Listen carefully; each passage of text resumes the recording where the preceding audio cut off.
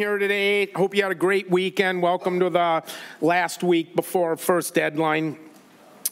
As always, we've got a full docket today. We've got 5 bills today, and so we're going to allow 10 minutes of testimony for each bill.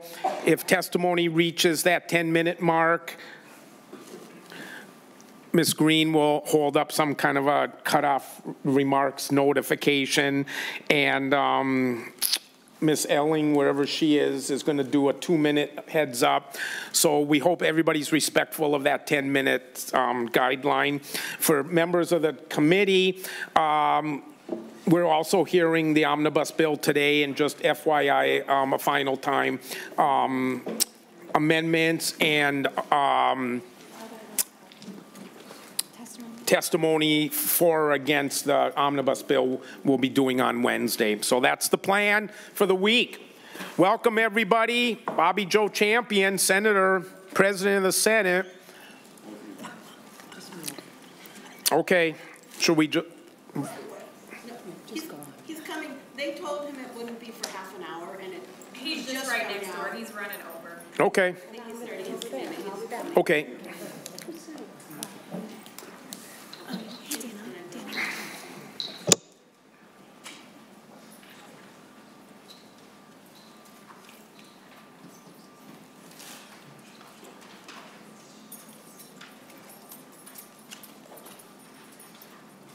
Mr. Chair.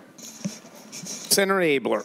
The 10-minute rule for total testimony is an interesting idea and probably makes sense if the proponents and opponents are balanced. So just if you could be considerate that if there's some people who really like it and then the opponent has like 30 seconds, that wouldn't be fair. So thank you. If you just keep it, I don't know what that's going to land like today, but just in principle. Sometimes if they're having limited testimony, then the proponents get a certain number of minutes and the opponents get a certain number of minutes. Just a thought. If that's a problem today, I'd appreciate it if you brought it to my attention. Thank you. Sincerely. Okay. Thank you. Senator Champion, thank you for another appearance before our committee. Well, thank you. Whenever you're ready, but like now. I'm ready right now. So, Mr. Chair and committee, thank you so much for having me here today. Thank you for taking the time to hear this important piece of legislation, which is Senate File Number 1981. And let me just briefly describe what this is about. Aaron's Law is what we call it. This law tells children in Minnesota, if someone is touching them in a private area, to tell a trusted adult. If they are telling them to keep a secret, it is an unsafe secret, and to tell a trusted adult. That's what this does. Just so you know that 9 out of 10 children don't tell when they're sexually abused. This allows the abuser to repeatedly abuse some children. This allows the pedophile in some cases to have multiple victims. Some children are repeatedly sexually abused, go home and become abused. This creates a silent epidemic. Pedophiles and sexual predators will revolve their lives around having access to children. They will participate in grooming of children and parents. Some pedophiles will have more than 200 to 300 victims in their lifetime. We know this because they sometimes take pictures or they document their abuse. Minnesota can and must change that. Aaron's Law, which is before you, casts a safety net for the children of Minnesota, and this bill sets the low bar for personal body safety for children, kindergarten through 12th grade. If a school is not doing anything on the topic, then the low bar is that they must present personal body safety for children for 1 hour a year. We're asking for them to have to present this for 1 hour a year, and this could be held in an open assembly. This information can come from the Department of Education to the superintendents, then to the schools in a PowerPoint presentation. One person can read information and present it in an open assembly if they want. The whole idea is for us not to be as prescriptive to tell them exactly what to do, because these school districts know exactly what's best for their population. And so, like for an example, if some school is already doing something on good touch, bad touch, or stranger danger, great, they can keep doing what they're doing. If the school is covering this in a small classroom, great, keep doing that. We are not telling schools how to do it. That is what I'm trying to say. But if the information presented, as an example, does not include unsafe secret, the bill will require them to add that information in. Children deserve to know that their body parts are private. Children deserve to have a vocabulary to describe abuse, such as, he touched me in a private area. Aaron's Law has been introduced in every state in the entire country, and by 2017, I believe it's been passed in nearly 40 states as mandatory. Aaron's Law currently here is discretionary, so you'll see in our bill that it says must and not may. It is not a curriculum. It is personal body safety, which is safety information like a fire drill or a tornado drill. No child will ever be tested on this information or graded on it. It is not a curriculum, as I already mentioned. This law, which we refer affectionately as Aaron's Law, Minnesota, is a bipartisan bill. It is widely accepted by both Democrats and Republicans. And if this is so adopted by this committee or by the legislature, it will start in September 2023, and other states have been really successful. There's been news stories about this presentation that students disclosed that they were experiencing sexual abuse as a result of this. My main message to us all is that we can stop this. One thing I think is important for us to know is that if we don't do anything, if we don't step in, students and someone is harmed in any shape, form, or fashion, students sometimes turn to drugs or self-harm or suicide. It can create mental illness. Many people who are sexually abused go on to have difficulties in life, such as homelessness or incarceration. And we think it's important and high time that we take a real proactive step in making it mandatory for us to have this important conversation, for lack of a better word. So, lastly, but certainly not least, currently, as I mentioned, that in Minnesota we have a discretionary law when it comes to Aaron's Law, but we want it mandatory. It is like a seatbelt law that says when you get in your car, you can fasten your seatbelt if you want to, but you don't have to. That's what the current law says. But our current seatbelt law says when you get in the car, you have to put on your seatbelt. It is a primary offense and not a secondary offense. So this change would be sort of like that. We are asking those folks who are in our various school districts to do what is important to make sure that this message goes forward and that we protect our children. So that's it in a nutshell. I wanted to contextualize that. And I do have with me Mr. Chair, for brief testimony, and I did say that because I told her about how busy this work is today, April Kane. Mr. Chair, if that's okay. Begin. Thank you. Chair and members, thank you for allowing me to be here. My name is April Kane. I'm a citizen advocate. I'm a survivor of child sexual abuse. I was sexually abused by my father, who was an alcoholic. And in the building that I lived in, the front door very often didn't lock, didn't close, and I lived across the street from a pedophile, but I didn't know it at the time. My mother allowed me to go into the basement by myself, which was the laundry room, and I was raped by that pedophile in the laundry room. When I came up to my apartment, my mother could see that I was upset, but I had no vocabulary to describe abuse of any kind. So she said to me, "You are no longer allowed to go down into the basement." It was never mentioned again. I didn't tell until I was 53 years old and testified in a committee in the House. 9 out of 10 children don't tell when they're sexually abused, and often they're threatened by the abuser, who will tell them, thank you so much, you're so kind, if you tell, I will kill you, I'll kill your pets, I'll kill your family, they won't believe you, I'll set your house on fire, I'll come back, etc.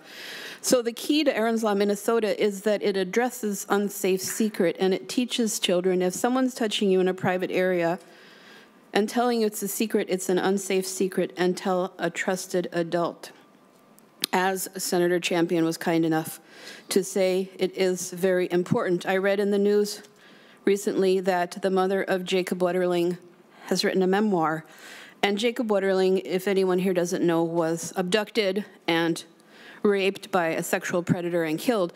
And that same predator had sodomized another child. And as horrible as his crimes are, I believe that that person probably was raped as a child, and the person that raped him was raped as a child. My point being that this is a cycle, and we need to stop it.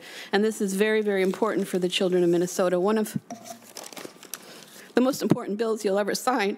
And I ask you if you'd be kind enough to unanimously pass this bill to Education Finance, where the Honorable Senator Kunesh, I hope, would give us a hearing so that we could stand up for the children of Minnesota. Thank you very much.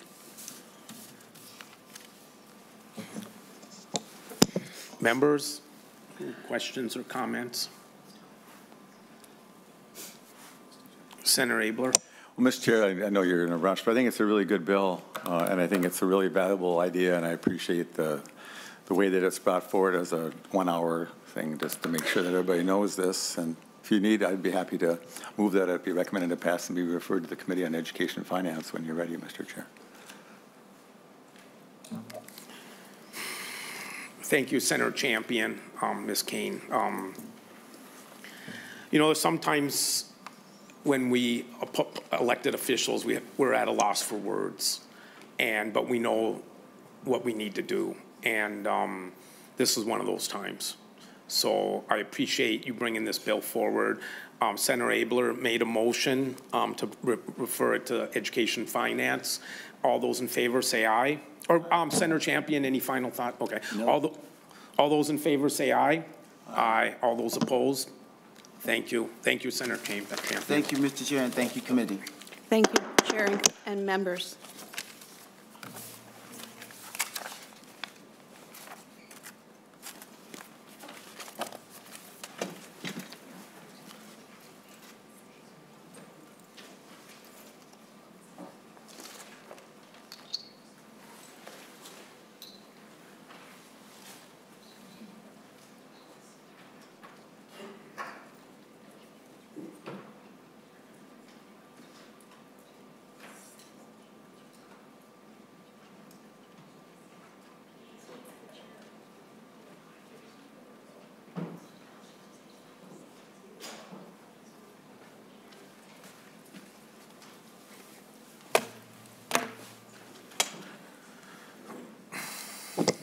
Senator Cwodzinski, to your bill.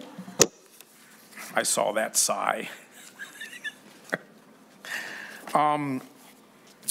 So we're a little bit out of sequence here. So this bill has been a lot of work by a lot of people to get this, to try to make it right. And I'm going to let the testifiers speak to it as soon as they get up here. And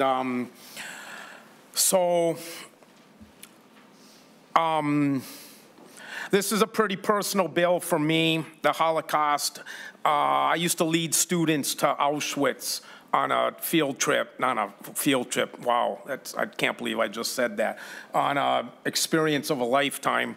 And I have personally been to Dachau and Buchenwald and Bergen-Belsen and Treblinka and Belgic. And because it's been an important part of my story, so to speak, and my development as a human being. And I think it's an important subject to teach. And whenever I used to teach the Holocaust, because I somehow weaved it into the curriculum, into a 86-minute lecture or lesson, no matter what the subject matter I was teaching, because I thought it was that important of a subject. And the second to the last slide that I had up on the PowerPoint was a quote by a Greek poet named Aeschylus, and the quote went like this: "In our sleep, pain which cannot forget falls drop by drop upon the heart, until in our own despair, against our will, comes wisdom through the awful grace of God." And that was the second to the last slide I showed in my Holocaust presentation. And I didn't want my Holocaust lectures to be, look at how horrible this was, look at how horrible this was, look at how horrible this was, and it was horrible. But I wanted it to somehow give them hope.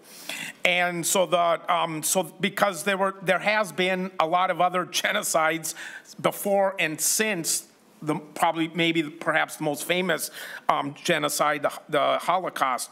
And so the very last slide I showed my students was this, and it was a quote where I said, "I tell this story not to weaken you, but to strengthen you." And that is why I think genocide instruction and Holocaust instruction is so important. A couple issues ago, The Atlantic said, where are all the memorials in the United States to the genocides that have occurred here? And the whole article is all about how Germany has come to terms with things they have done in their past.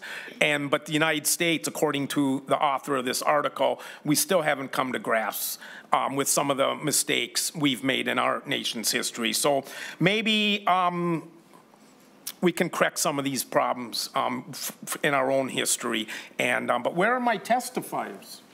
Oh, come on up. Sorry. So it's an important subject. I appreciate it. First time I got to see Senator Coleman up on the big screen was when her passion for this topic was evident a couple years ago.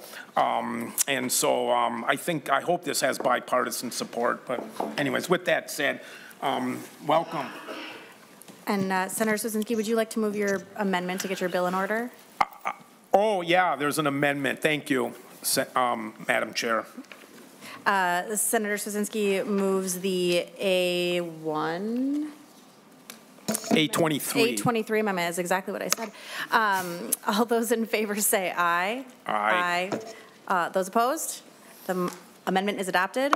Okay. Senator Cwodzinski, your first testifier is Joe Eggers.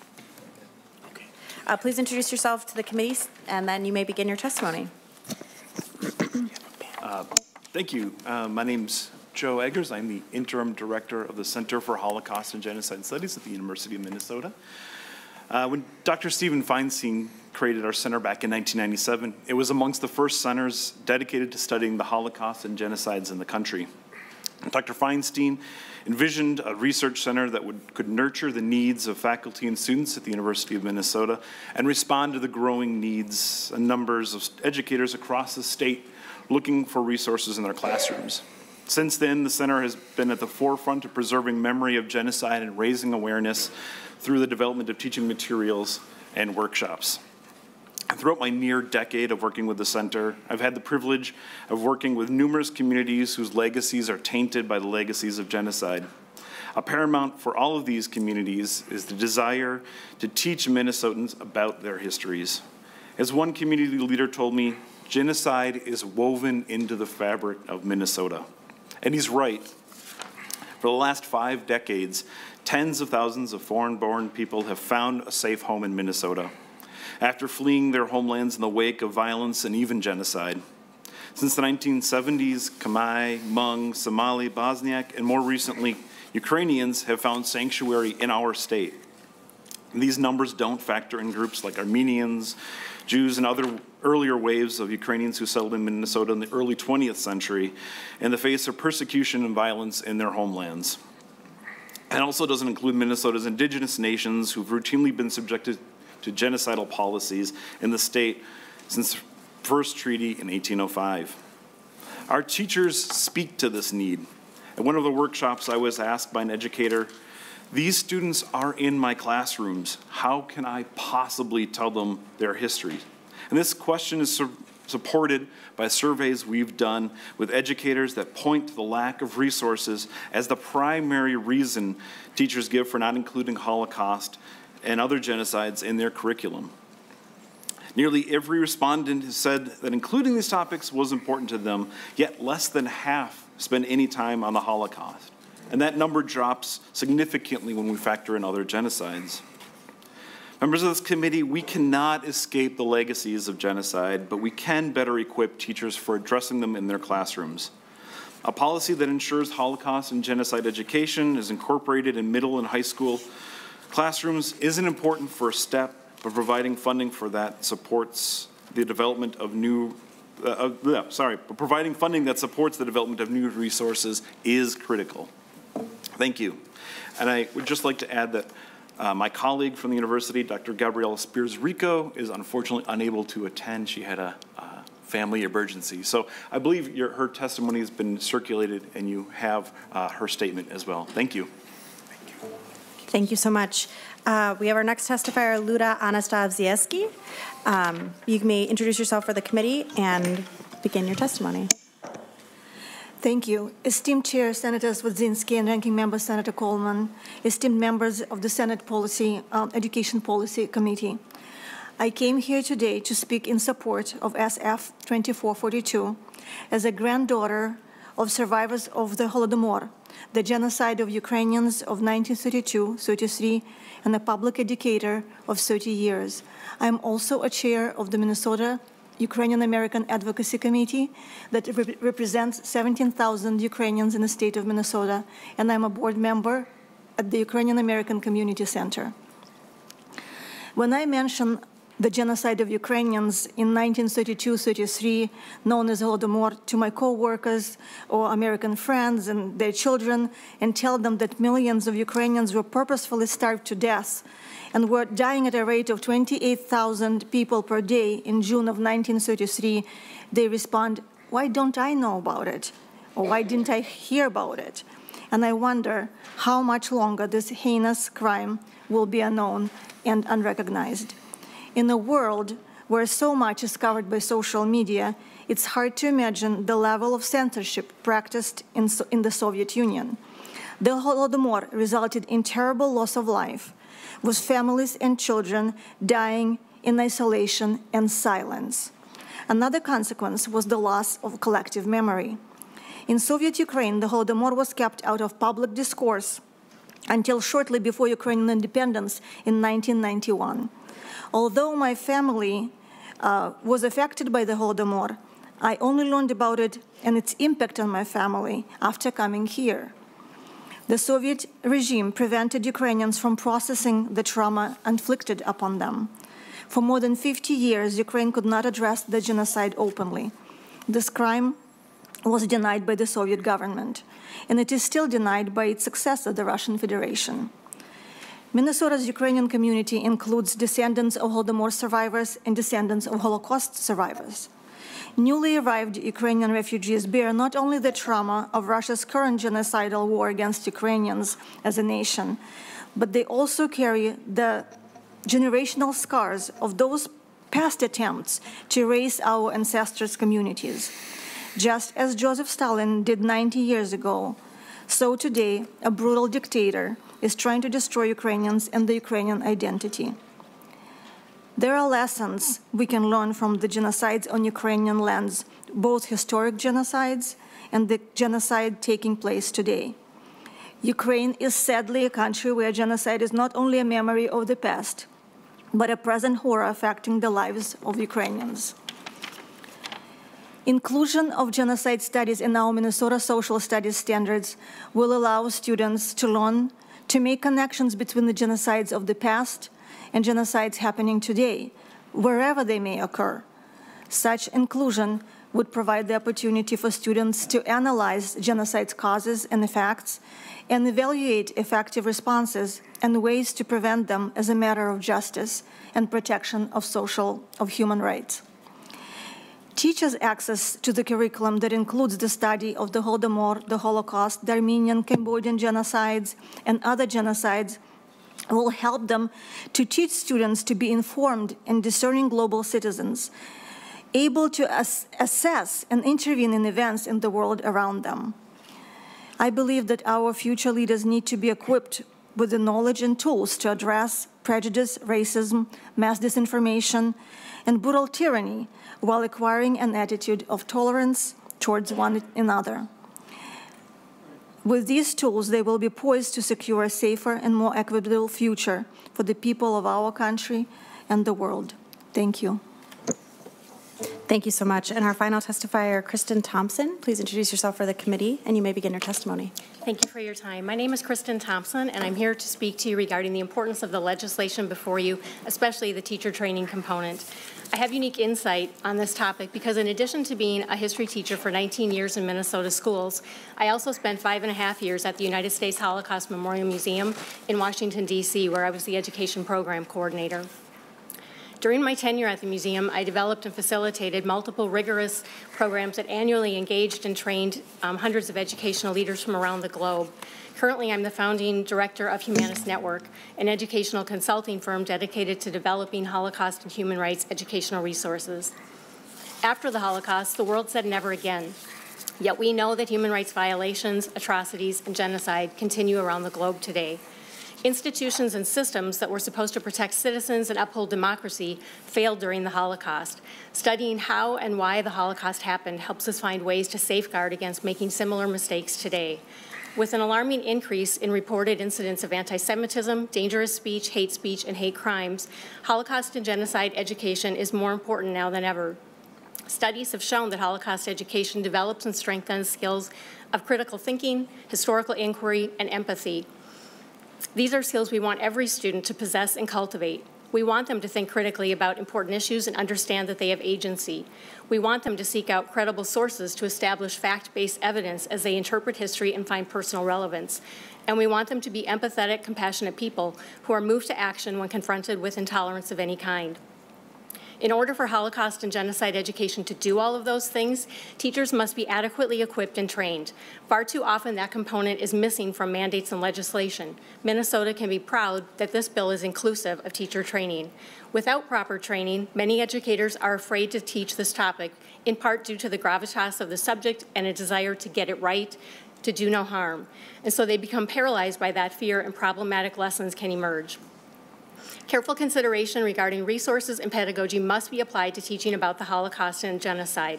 Curating resources that are both steeped in primary sources to promote historical accuracy and that are aligned with both state and national education standards can be an overwhelming and time-consuming endeavor. So accessibility to credible organizations and institutions that can help provide these resources will be a vital component of this bill. Ms. Thompson, I'm going to have you get to your final concluding thoughts. Thank you. Additionally, many teachers do not have a deep background in the historical facts themselves. Too many times an assumption is made that teachers already know the history. My experience has shown me time and time again that is not the case. Therefore, foundational training should be made available to all educators who will be teaching this topic. Organizations like Humanist Network and the JCRC have developed teaching materials to specifically meet this challenge and train teachers in both historical content and pedagogical practices. Finally, an additional recommendation includes supporting teachers to seek out credible organizations and institutions for further training once the foundations have been addressed. This is critical for fostering quality Holocaust and genocide education in Minnesota. Thank you. Thank you so much. Senator Cwodzinski, would you like to make any closing comments before we go to members? I'll make them after we hear if we have any questions or comments from members. Sounds good. Members of the committee. Senator Duckworth and Senator Haywood. Just briefly, thank you, Madam Chair. Thank you, Senator Cwodzinski and your testifiers for bringing forward this bill. I just have a fairly simple question. I'm a product of public education here in Minnesota, graduated from Lakeville, and throughout my schooling there, whether it be in junior high or high school, we covered certain things like, we learned about Anne Frank and her family. We watched Schindler's List. We learned about how wrong slavery was, the Emancipation Proclamation during the Civil War units that we learned about in history class. We talked about the Trail of Tears and how absolutely tragic that was. We talked about the war in Vietnam and the impacts it had on locals there. We talked about the desaparecidos in Latin America and some of the things that they and their families had to endure. So I'm just wondering if school districts are doing a good job already covering some of these topics and aspects. Is this bill going to make them change anything, or will they be found to be in compliance with it already? Thank you. Senator Cwodzinski. Or Mr. Eggers. I would say the example you give of your Lakeville teacher is a fantastic one. I think, unfortunately, a lot of teachers are saying that they don't have access to resources, they don't have materials, or aren't properly prepared to talk about this. And we believe that this bill then supports that. So while your experience, I think, is really a positive one, we want to bring that to every teacher in Minnesota that has the opportunity to have these resources, this experience, this knowledge for their classrooms. And I would just echo what you said about, I think a lot of teachers worry about doing harm. And as you said, to do no harm. We can help more teachers do no harm and do what's right. And I'm impressed with your level of education you got in Lakeville schools. sincerely. Senator Abler. Well, thanks. I'm not even going to try, Mr. Chair. But I do remember taking a class on the Holocaust at Hamlin, another fine institution, and it was amazing. It was just amazing to learn about that. And I also remember, I don't know if it was the Clinton administration with the Rwanda. We all called it genocide, but they wouldn't politically. And it was like 1 million people, or they're floating down the river, and the Hutus and the Tutsis, or whatever. I was just thought that was just why. And I just wonder how many of the items you've listed were neglected by the federal administration, I think on a bipartisan basis for reasons of international politics. So I think you're on the right track. I just, it seems like what you're doing is making a voluntary program with resources. If I have that right, is that, Mr. Chair? Senator Cwodzinski. Yes, and it does set up an advisory council to help the process. Yeah. Senator No, and I just think it's a good model. And I think these are good ideas we want to weave into our curriculum. School boards across the state want to include these. Teachers want to include them. And as you do the give and take, I think you're onto a good method. It's a good bill. And if you don't mind, I'd like to sign on. So thank you. Thank you, Senator Adler. And same, Senator Cwodzinski. Senator Wiesenberg. Thank you, Madam Chair. I guess I want to echo a little bit of what Senator Duckworth said, not even just with this, but even as we've been going through education policy. I feel like, I mean, it's good, I guess, that we had these things in high school, but I'm wondering what happened in the 20 years since I've been in school, if these things aren't being taught anymore. Or I went to Little Falls community schools, and, you know, we had, I learned about the past, and we learned about how these things were atrocities and how they're not good. And like, you know, your civics bill, we had a civics class, and we have these classes, so I'm just curious, well, what happened if we're not teaching this stuff anymore? Because, you know, I got this education, and I know other people I know, from what I understand, did. So it's, I mean, it's not bad. I feel kind of like, what happened if we stopped teaching this stuff? So, thank you. Ms. Thompson. I think for a lot of teachers, it's become an issue of time, especially for history, social studies teachers. Every year there's more added to the curriculum, and they simply run out of time. So the Holocaust traditionally right now is actually taught more in English language arts classes than in history, social studies. And so it's often just reading Anne Frank or Elie Wiesel's Night, which primarily take place in 44 and 45. So you've missed all this historical context leading up to it. And oftentimes ELA teachers have told us that they don't feel confident in their own knowledge of the historical context to help address that for students. So I think that's part of helping teachers really to feel to feel confident in teaching this, and to equip them with the tools that they need that are necessary. Senator Wiesenberg. Thank you, Madam Chair. I guess I have a follow-up too, and I think, I think the teachers, maybe there are some teachers that do know what they're doing as well, but then we do have to bring in the aspect that some kids just they might not retain it, or what, you know what I'm trying to say. They're kids, so maybe they're just not picking up on what we're putting down. So, yeah. All right, thank you. Senator Coleman. Thank you, Madam Chair. Thank you, Senator Cwodzinski, for bringing this bill before us. You're right.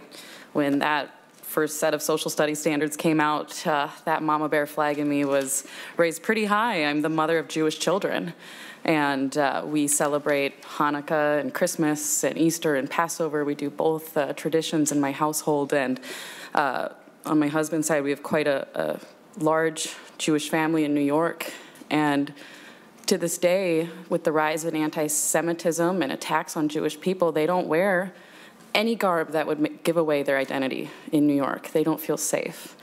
All of their schools have armed guards. And when you see what's happened to the Jewish people over the years, we can't say never again unless we are educating our students on this. And as a mother of Jewish children, that was terrifying to me that we would ever consider taking this out of our standards. So I appreciate you making sure that this will continue to be taught. I was texting with a member of the Jewish community who said there's a lot of people that our families wish were at that table testifying. That can't be right now because of the Holocaust. And so I thank you for this. I think it's good work. Thank you, Senator Coleman. Senator Cwodzinski, final comments? Happy Purim, Senator Coleman. You left off that holiday. No, just it's just a hard topic for me in particular. And my grandfather had 11 siblings, one girl.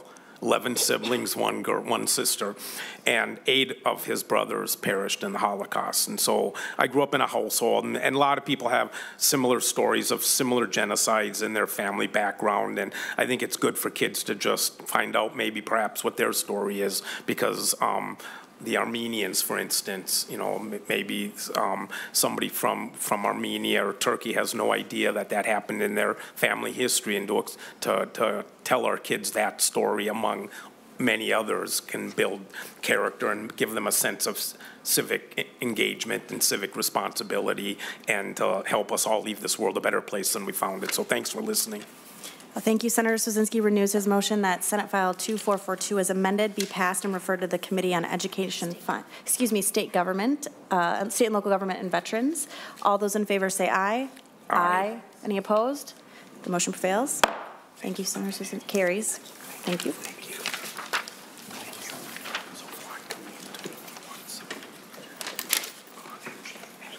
I think so.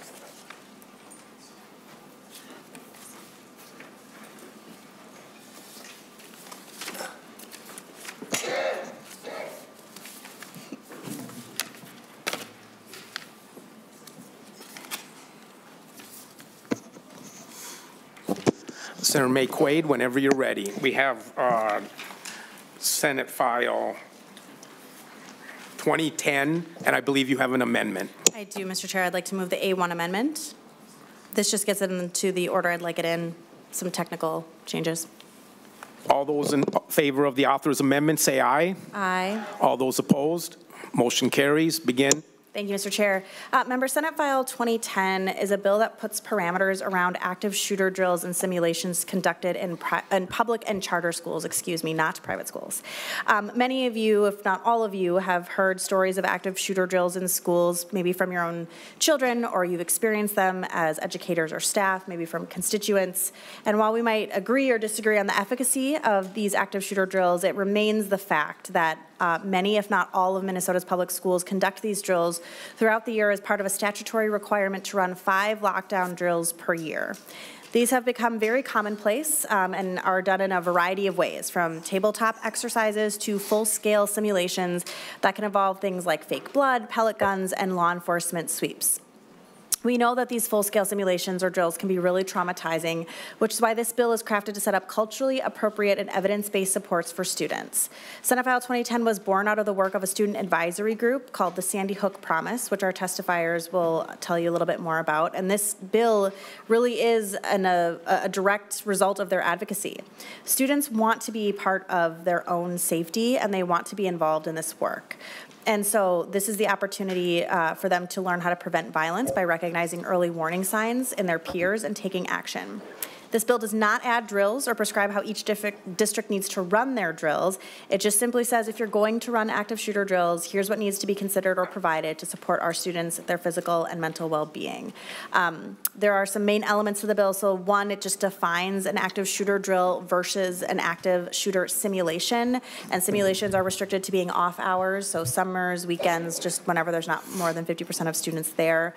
It requires parental notification 24 hours ahead of time, which allows parents to opt their child out of this active shooter drill, and an opportunity for parents of students grade 9 to 12 to opt into a simulation if so desired. It lays out the criteria for active shooter drills. It needs to be accessible, developmentally appropriate, culturally aware, trauma-informed, and inclusive. It also requires time for a post-drill debrief. 1 hour of violence prevention training that's age-appropriate, and then student and staff and parents can weigh in to operation and efficacy of the drills. So with that, Mr. Chair, I will just, before I turn over the testifiers, there's a few of us on this committee that have been in high school not that long ago. I graduated from the schools in my district, and I haven't even had my 20th high school graduation yet anniversary. And what students go through in school now is very different today than what it was then. And unless we have been educators in the classroom and part of these active shooter drills, I don't think we can imagine how incredibly traumatizing it is to endure these. And so putting some parameters around this is incredibly important. And with that, I will turn it over to my testifiers. Some hybrid, some in person. Yes, Chairman. This is Calandrian Kemp, Chairman Cwodzinski, Vice Chair May Quaid, Ranking Minority Member Coleman, and members of the committee. My name is Calandrian Simpson Kemp. I come to you today in my capacity as State Policy Manager for Sandy Hook Promise. On behalf of Sandy Hook Promise, including our more than 37,000 grassroots supporters across Minnesota, I thank you for the opportunity to speak to the value of ensuring youth feel safe at school. Sandy Hook Promise is a national nonprofit and led by several family members whose loved ones was killed at Sandy Hook Elementary School on December the 14th, 2012. At its core, Sandy Hook Promise is a helping organization. We help students and adults identify the signs and signals of someone at risk of harming themselves or others. Through our Know the Signs suite of programs, we also provide training on what to do next. In line with this lens, our mission is to educate and empower youth and adults to prevent violence in their schools, homes, and communities. We understand, however, that not all harm is intentional. This is one reason SF 2010 matters to us. When adults go about the important task of designing student safety measures, it is vitally important to keep students' mental health and wellness top of mind. Despite good intentions, this does not always happen. That is, not every safety approach adults identify as helpful land in the same way with children and youth. In the context of preparing for a potential school shooting, students across differences in age, ability, developmental stage, and life experience need a carefully crafted approach, and they deserve such an approach. SF 2010 is rooted in the idea that student safety is neither a one-size-fits-all nor a free-for-all, and it speaks to something that has become a commonplace, which is active shooter drills. Known by many names, including lockdown drills or intruder drills, active shooter drills are the thing most students are familiar with. According to the National Center of Education Statistics, 96% of the nation's public schools have written plans for active shooter situations, and more than 90% of public schools plan to use lockdown drills during the 22-23 school year alone. Yet, there is not a uniform definition for what an active shooter drill is, much less for what it is not. This lack of clarity means a lot. It matters because the gray area, the space in which active shooter drill means one thing to one person and another to the next, has given life to a harmful concept, the active shooter simulation. Drills and simulations are not the same thing. Yet, they often are conflated even through the American Academy of Pediatrics has called on the nation to, and I quote, and I start with the quote, be cautious about the potential psychological risks of directly involving children in live exercises and drills, end quote. An active shooter simulation mimics aspects of a real life shooting, such as having law enforcement sweep the hallways with firearms drawn while a person pretends to be the intruder, pounding on classroom doors and shaking door handles. Because simulations mimic aspects of real life shootings, they tend to be anxiety-inducing for students and also traumatizing. In fact, they are traumatizing by nature. So what is the upside for Minnesota? SF 2010 includes a clear definition for active shooter drills and separately one for active shooter simulations. These definitions ensure the two approaches are not used interchangeably. They also ensure parents and guardians have a clear understanding of what type of drill their student is and is not undergoing. This is the right thing to do for the parents and guardians' own well-being and their trust in the school. But the bill does not stop there, and thankfully so. SF 2010 includes reasonable criteria that schools can use to ensure active shooter drills do not morph into simulations. The criteria is in line with recommendations from the National Association of Resource Officers and National Association of School Psychologists. The definition and the criteria are only made stronger, however, because the bill also exempts students from participating in simulations. This is not only a wise choice, it is a necessary one. After all, students' mental health and wellness should not be sacrificed at the name of safety. Rather, schools should be a place where students feel safe, where they understand their surroundings, and have a clear sense of what the school day will entail. Having to experience aspects of real-life shootings should never be a part of their calculations. In closing, Sandy Hook Promise thanks Senator McQuaid and Abler for sponsoring this bill and the committee for the opportunity to speak to it. It is our wish for students of Minnesota that they be safe in school and also feel safe in schools. SF 2010 is a clear step in that direction. Thank you. Thank you. Mr. Barden, go ahead. Chair Cwodzinski, Vice Chair McQuaid, Ranking Minority Member Coleman, and members of the committee. My name is John Barden. I've been a Minnesota resident for over 40 years, and I'm a grateful supporter for Sandy Hook Promise. You heard Ms. Kemp talk about how and why Sandy Hook Promise was formed. My connection to the promise is very personal and underlies my reason for being here. On December 14, 2012, 20 children and 6 adults were killed in the Sandy Hook Elementary School. And I might just add here that killed is not a word that begins to summarize what happened in that building. On that day, the parents of those little children waited desperately in the Family Unification Center for their children to be brought to them. Among those parents was my cousin, Mark Barden. He and his wife, Jackie, waited for his son, Daniel, to be brought to the center, and they were waiting in vain. Today, Mark is the co-founder and CEO of Sandy Hook Promise. On that day, however, he was a devastated parent, a person forever changed, and those of us in extended family have been changed too by the realization that we'll never again see Daniel, and literally by the heartbreak I see on that man's face every time I visit. The love of and for children is first and foremost for many of us. Many parents and those who have the honor of helping to raise children, there's little doubt that we would go to the ends of the earth to guarantee their safety. But gun violence continues to be a fact of life for children in America. As a matter of fact, since 2019, it's the leading cause of death for children in America. Those of us who must process the violent taking of a loved one while simultaneously navigating the long shadow of school shootings can find themselves rushing to find solutions. Decision makers such as yourselves may feel pushed in these scenarios amidst people's angst and demands, and in turn, this can be when adults rush to create solutions. When it comes to school shootings in particular, the need to hurriedly identify a solution may not be surprising. After all, why would any civil society not create plans designed to respond to these shootings? However, this rush does not always produce the best outcomes. As you've heard, this undefined thing known as an active shooter drill is one example of the rush to find a solution, and that's why SF 2010 is so critically important. Society, including here in Minnesota, has accepted the notion that preparing students for the potential of a school shooting is necessary, but how we prepare students is vital, and therein lies the problem with something undefined as an active shooter drill. I've also heard, and I'm sure you have too, people use the phrase active shooter drill and active shooter simulation interchangeably.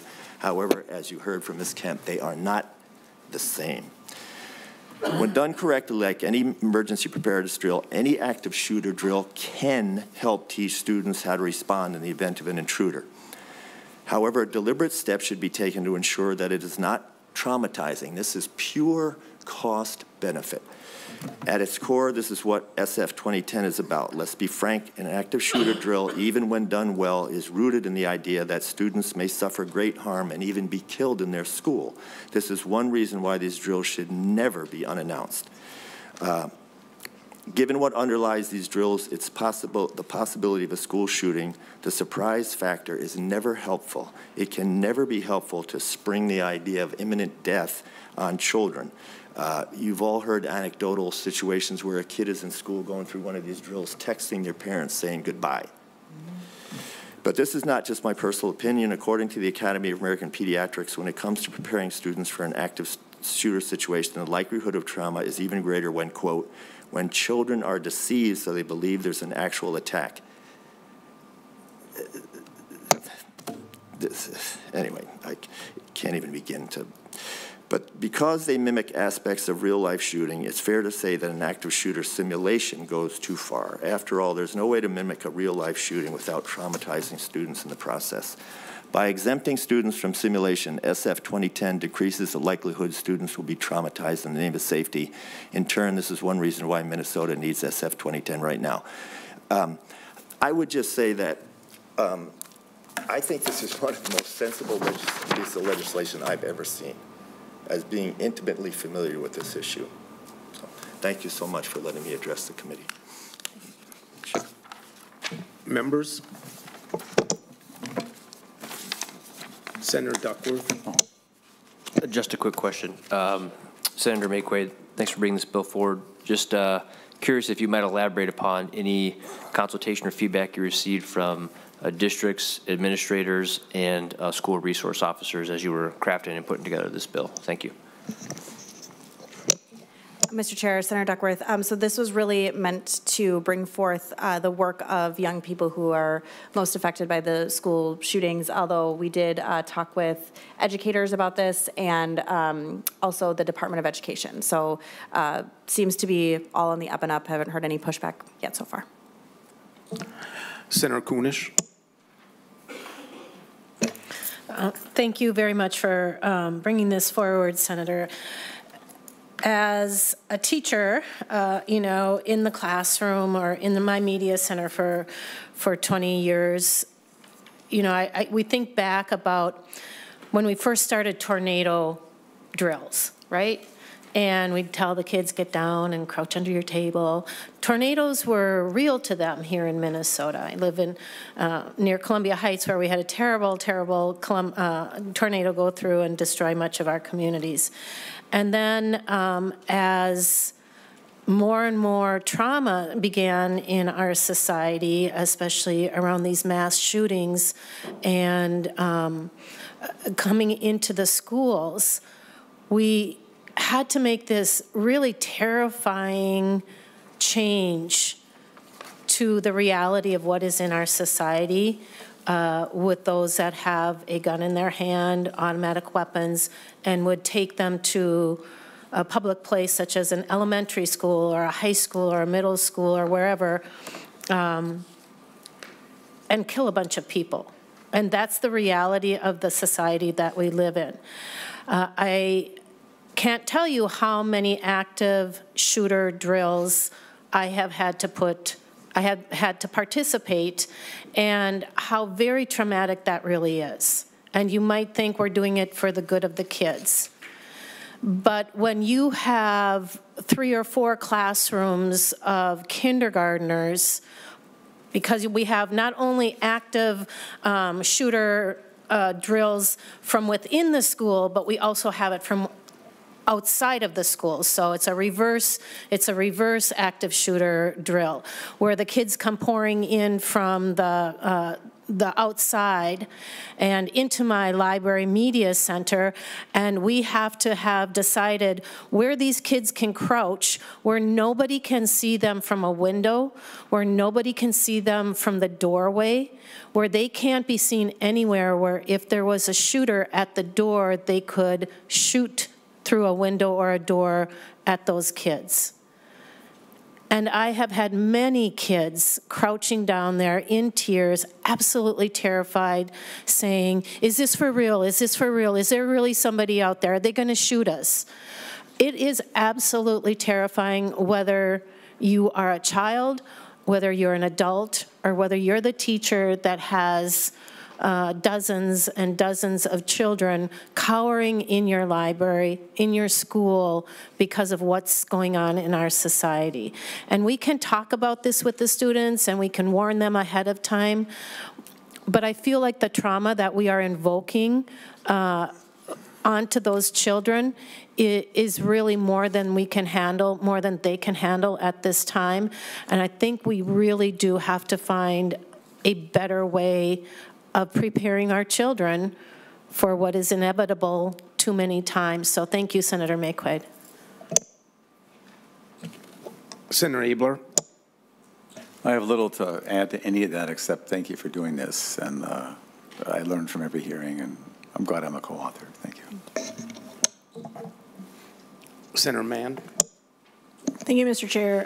Thank you, Senator Mayquade, for bringing this bill forward. I hate that we have to have this bill. I can't tell you how many kids I've seen who are brought in by their parents because they can't sleep at night anymore, because they're afraid to go to school, right? Because perhaps one of these drills or simulations was done with the best intention, right, but caused trauma. We are traumatizing children by doing these things, including one of my own. So I hate that we have to have this bill, and I think that our goal as a body should be that one day this bill no longer has to exist. And so I just wanted to make sure that we put that on everybody's radar, that this right now is a solution at this moment, but this is not the final solution that we need to get to. So thank you.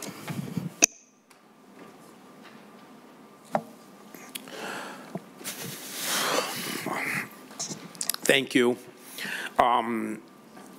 You know, Senator Mann said someday we'd like to not have to do this drill and think about it anymore, and I think about there might be somebody up at this dais who is old enough to remember duck and cover drills because of the Cold War and how those became a thing of the past because we got smart as a world. And I hope the same thing. Maybe there's more than a couple of us. But anyways, after Parkland, I asked the teachers at the high school I taught with, can I come by for 5 minutes in your class? And I asked the social studies teachers, and maybe 6 of them said, yeah, come on by, you know, I have time. And I'll just never, ever forget walking in after Parkland into this one classroom at Eden Prairie High School. I can remember exactly where she sat and who the teacher was and where so how are you guys doing today? And she said, that every room, every event I go to, I sit down and I map my strategy to flee if I need to flee. And what do I need to grab? And where's the window? Where's the door? Where's the exit?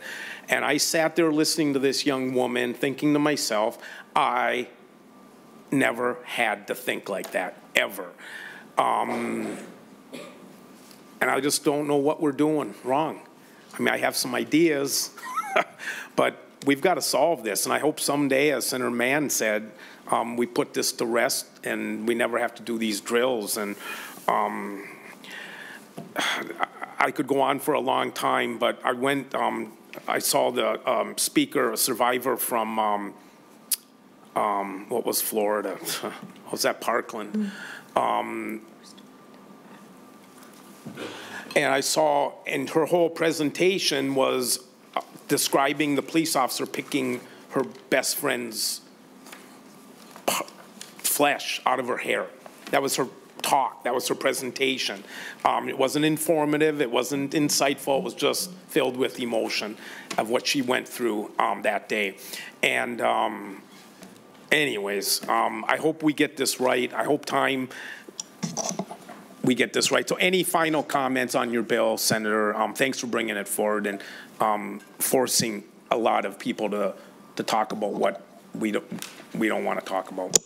Thank you, Mr. Chair, members of the committee. Yeah, I'll be honest, when this bill came to me, I avoided it for 24 hours because it was really hard to, I don't want this bill. I've never actually wanted a piece of legislation less because I don't want this to be the condition that we have created in society. What Senator Kunish was describing is what children do in war zones, hiding out of sight of a shooter, crouching down and, you know, having objects in a bucket to throw if somebody comes into your classroom, teaching kids how to run, hide, fight. That is literally wiring their brains for trauma. Every single child that goes through these is experiencing a traumatic event, and that is a a condition that we allow in our society every single day. And it wasn't one that we all grew up with. And it shouldn't be the one that our kids grow up with. And so I really, really look forward to the day where I can bring the repealer bill for this, because nobody knows what it means anymore, and nobody's doing them anymore. So thank you so much. I appreciate Senator Abler's support on this bill, and I look forward to repealing it someday. Did we vote? Oh, okay. Okay. The bill's being moved to Ed Finance. So thank you, Senator. I'll move that this bill is passed and recommended re-referred to the Committee on Education Finance. Okay, all those in favor say aye. Aye. Aye. All opposed? Thank you, Senator. Thanks for the bill.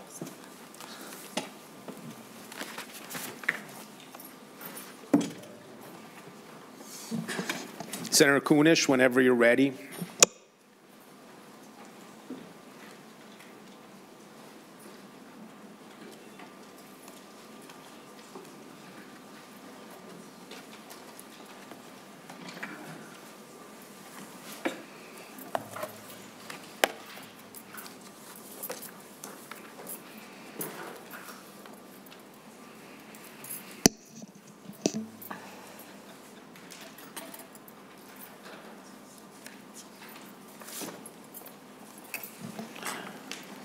Whenever you're ready, Senator Kunish.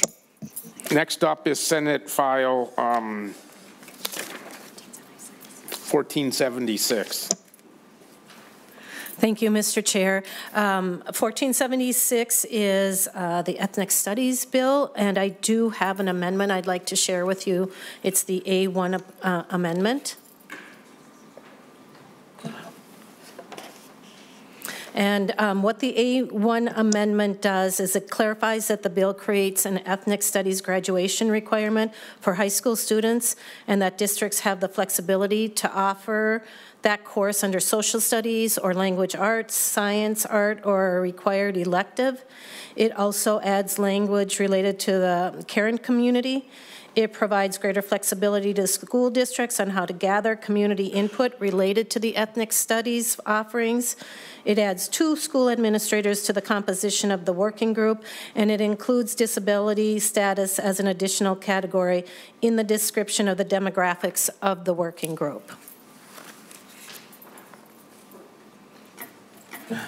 Thank you, Senator Kunish. So did you move your amendment? No, I'm sorry. Mr. Chair, I would ask you to move Senate File 1476 for possible inclusion, or moving on to the next committee. But we have to vote on the author's amendment. Oh, I'm so sorry. I'm confused then. Yeah, I am too. So does somebody want to move the author's amendment? She already did? Okay, all those in favor say aye. Aye. All those opposed? Okay. Thank you. So this is an opportunity to embed our ethnic studies into our curriculums. Minnesota's K-12 student population is rapidly becoming more diverse, but the classroom learning experience in our state does not yet reflect our student population. Students of all racial and ethnic identities in Minnesota will benefit from instructional content that better reflects the diversity of their classrooms and their communities. This piece of legislation, the Ethnic Studies for All, offers the opportunity to bridge the ethnic and cultural divide in Minnesota classrooms by incorporating ethnic study instruction for all students. Senate File 1476 will provide access to ethnic studies for all K-12 students, including an ethnic studies graduation requirement for high school students. It will create an ethnic studies advisory working group composed of a diverse array of educators, students, and community experts to advise MDE on ethnic study content and standards. And it also provides support and aid to school districts in the development and implementation of ethnic studies curriculum tailored to their community needs and interests. I think we can all agree, after hearing some of the other pieces of legislation we heard this afternoon, that all students and teachers and administrators, anyone who works within our school system and in our community, deserve to see themselves, their own cultures, their communities, their histories within our educational system. When students see themselves and their communities reflected in their curriculum, they become more engaged in their learning. They have a greater sense of belonging, and they achieve much better educational outcomes. Ethnic studies also benefit students of all racial and ethnic identities. Our students today are growing up in a more globalized and intersected world. Ethnic studies invite students to more deeply explore the many diverse cultures and histories within our state and our country, and in doing so, gain a better understanding of themselves and their classroom and build empathy. Ethnic studies equip students with the knowledge and the perspective to live and lead in a more diverse, globalized, and interconnected world. Over 30 school districts across Minnesota currently offer ethnic study courses, and many of the members of this committee right here represent school districts that currently offer those ethnic studies courses. Students in both Bloomington and Rochester Public School Districts, represented by Senator Mann and Senator Bolden, have the option to take ethnic studies. The Rochester School District says this course centers on the knowledge and perspective of diverse and ethnic and racial groups and reflects narratives, points of view, and scholarship rooted in these groups' lived experiences. Students in the Anoka-Hennepin School District, Senator Abler's area, have the option to take honors African American history or a class called Multicultural Perspectives, where students analyze how we each experience the world differently through the multicultural lens based on race, gender, ethnicity, LGBTQ+, and disability. Chair Cwodzinski represents Eden Prairie High School, where students can take African American studies, and students in my own school district of Columbia Heights can take multicultural studies or American Indian studies. These examples illustrate that our school communities are increasingly recognizing the value of ethnic studies, and these courses are being offered all over the state: Hibbing, Worthington, Mankato, and many others. Of the 11 school districts regions in Minnesota, 9 of these regions have schools that offer courses that categorize as ethnic studies. But too many students in our state will still lack access to the social, cultural, and educational benefits of ethnic studies, which is what this bill seeks to address. So Senate File 1476 will ensure that all Minnesota students are able to benefit from an ethnic studies in their very own classroom. And if you'd like, Mr. Chair, I can walk through the bill if you'd like, or we can go right on to testifiers. I say we go right on to testifiers. But if there's parts of the bill you'd like to highlight for us. I think we're okay. We can go on to testifiers. Okay. So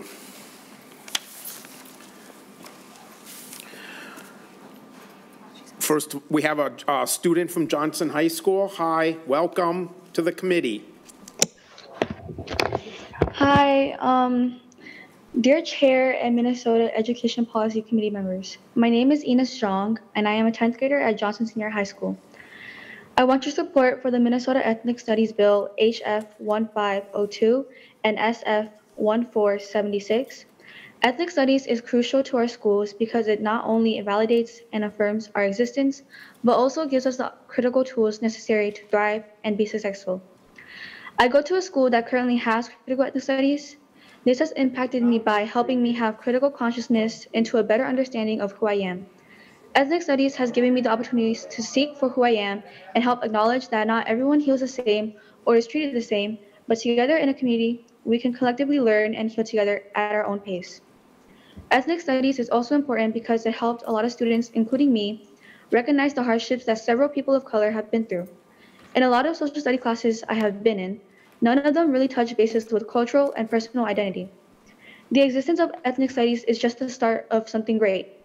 Ethnic studies is needed in schools because it not only helps you understand your own cultural wealth and personal identity, but it helps you understand other cultures and other identities. It shows those who have been oppressed and how we can collectively change that. For students of color, I know this class means a lot to them, but I also know that the effect of this class is strong enough to have an impact on those students who think that this class is unnecessary. I've seen my own peers grow intellectually so much throughout the fall semester of this course. Again, I urge you to support ethnic studies and ensure it moves through committees. Thank you for taking the time to hear from me about this important issue. And we thank you for missing some of your class today to testify. Superintendent? Great. Good afternoon, Senator Kunish, members of the committee. Ines, first of all, great job representing Johnson. Thank you for testifying today. And thank you for carrying Senate File 1476, Senator Kunish. You know, today is the 166th anniversary of the Dred Scott decision, where the Supreme Court ruled that Black people were not citizens and they could not take action in a United States court. Again, in a country that is mirrored in history that has benefited many but not all, I think it's a really appropriate day for us to be having this hearing. Recently, I submitted a letter to support ethnic studies as a required high school course. I'm proud to report that St. Paul Public Schools School Board adopted a policy in 2021 to require that ethnic studies become a graduation requirement for our students, starting with the class of 2025. Currently, all 10th graders are taking ethnic studies this school year, and this was the culmination of work led by our student leaders who engage with their fellow students, community members, numerous meetings and forums, reviewing research and pedagogy to advocate for this policy change. We've received feedback that 93% of students would recommend this course in surveys that we gave out to our first semester students. The high school requirement is an interdisciplinary course that examines students' identity, heritage, culture, and communities in relation to various power structures, forms of oppression, and inequalities that have an impact on their lives. With an emphasis on stories and lived experiences of people of color in the United States, the course explores collective struggles, resilience, and triumphs of their communities. We have established an Ethnic Studies Advisory and Community Collaborative Group, which meets regularly to collaborate on the Ethnic Studies course curriculum and programmatic activities. This is a direct partnership with SPPS so that the course will be reflective of the needs and wants of the community we serve. In your packet, you have a long list of goals that our district, our educators, and our community will continue to seek. As one of the few school districts to have an ethnic studies graduation course requirement, we couldn't have done this work without our young people, like Ines.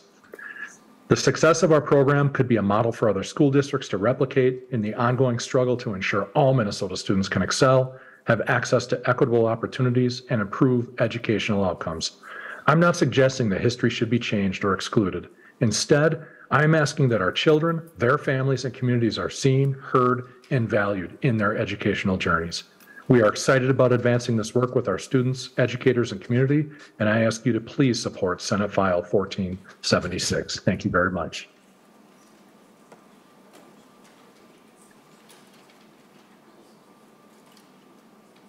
Ms. Torres?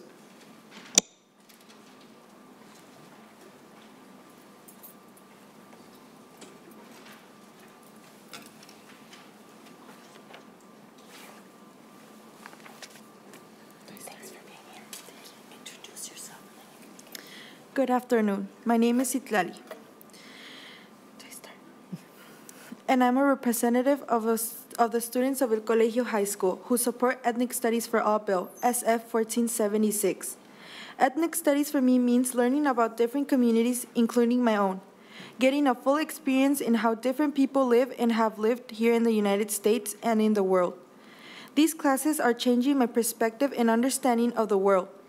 They leave me a little more insight into who I am and with something I can give back to my community.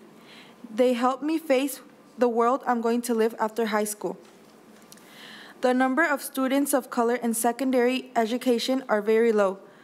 With ethnic studies, students can feel more comfortable with the educational system and have the confidence to continue their education after high school. In my science, technology, engineering, art, and math class, or STEAM, we did various projects to understand the idea of intersectionality. I gained a new understanding of concepts that I didn't know were connected. In my college and career readiness or escalera class, I gained a better understanding of myself, the power I have, and how to prepare for the future. These classes give me the tools and resources to strengthen my knowledge and my community. My education makes me feel included and that I'm a part of society. My education makes me motivated to achieve goals that I thought were not possible. My education makes me confident in my ability to overcome all challenges that come my way. For these reasons, I support the Ethnic Studies for All bill. Make ethnic studies a graduation requirement for all Minnesota students in order to improve our society and the future of so many. Thank you so much. Would you please sign there? Mr. Osborne? Thank you for that testimony, by the way, Ms. Torres. I wish I had that many people taking pictures of me when I come up to speak that you had. Members of the Senate Policy Committee, thank you so much for this opportunity. I'm Robert Osborne from Roseville. I am a senior fellow with Wilberforce International Institute, and I speak in opposition to the Ethnic Studies bill as proposed. I have a PhD in intercultural and international education from the University of Minnesota. And in fact, my focus really is on intercultural competence. I've worked for over 38 years with thousands of international students, primarily at the University of Minnesota. I believe that learning about the cultural backgrounds of our citizens and others is very, very important, and I celebrate that. But this legislation mandates an ideologically loaded version of ethnic studies that violates long-standing standards that forbid public entities from advantaging one particular religious or philosophical viewpoint over others. Ethnic studies in this legislation that you have before you is defined specifically as the critical, and that's the important word there, it's critical study of race, ethnicity, and indigeneity. The word critical refers to an ideology that says that oppression is what defines the human problem, and that the solution to oppression is to uplift the oppressed and to bring down the oppressors. Now, in addition to that, as the teacher of an online course on comparative worldviews, I can assure you that this postmodern ideology undermines the search for truth by insisting that the only relevant factor in social relationships is power.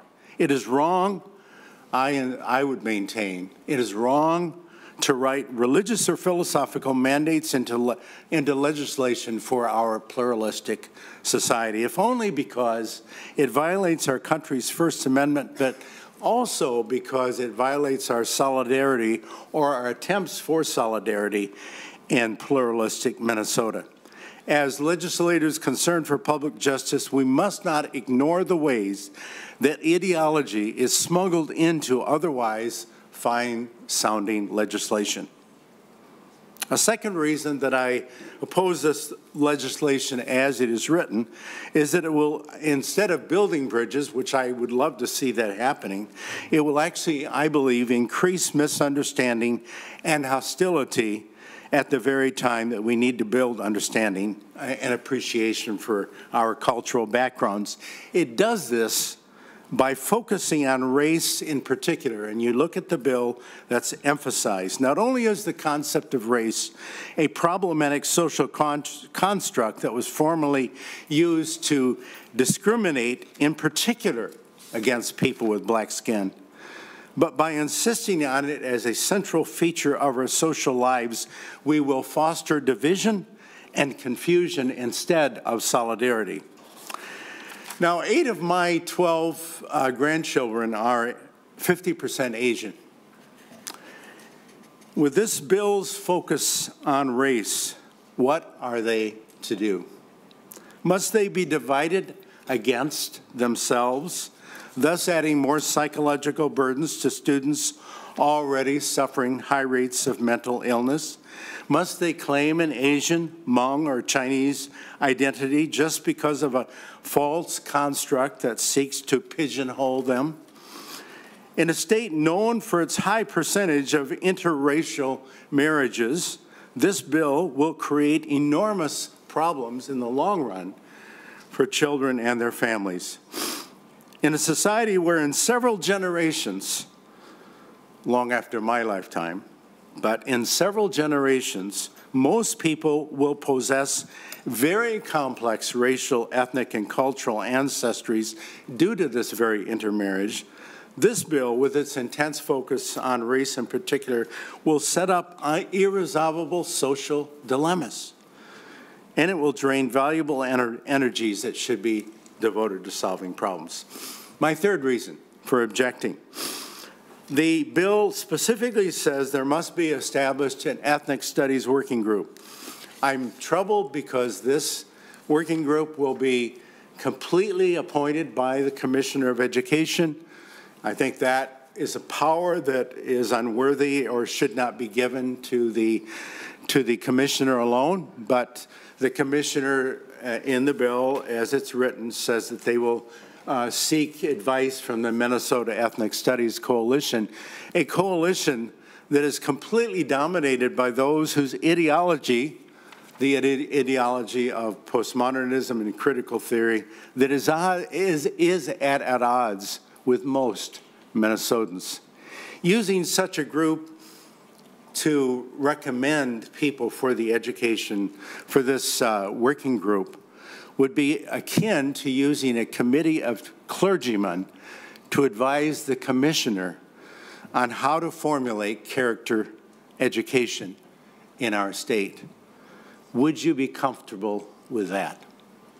Finally, I oppose this bill for one last reason, because it does little to reduce the astonishing disparities in academic achievement between Asian and white students on one hand and Black, Native American, Latino students on the other hand.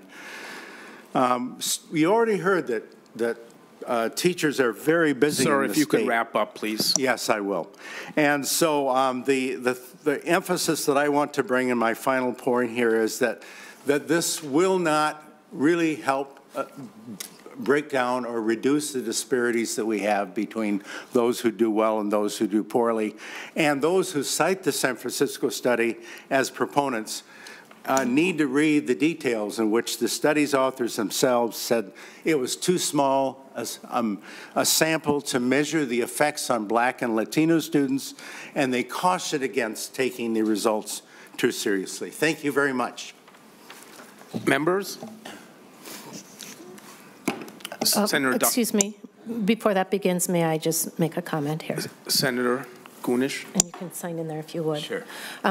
The gentleman next to me has a very unique viewpoint of this, and obviously has had decades of education, but I think we also have to listen to the real life experiences of not only those students in our classrooms, but our community members. When we talk about, I forget what it was, when you talked about the definition of being critical. Critical means expressing or involving an analysis of the merits and faults. That's what being critical is. You look at something and you study, you learn about the good and the bad and the ugly, and you learn from that so that we don't repeat the bad and the ugly anymore, but we celebrate the really good that comes out of our communities. Ethnic studies is a curriculum for all students to provide important insights of their own heritage and that of others in their increasingly racial, ethnic, culturally, and linguistic diverse society. My children's father is from Beirut, Lebanon, a little country that I didn't even know where it existed until I met him. And through that relationship, I learned so much about the world. I learned about the culture of the Middle East, the food, the language, the role that the Middle East has played in the world. And when my children were young and I looked for information or literature on the culture of Lebanon and the Middle East, there was next to nothing. So how could I help them understand their father's culture? How could I help them understand the civil war that was going on in that country?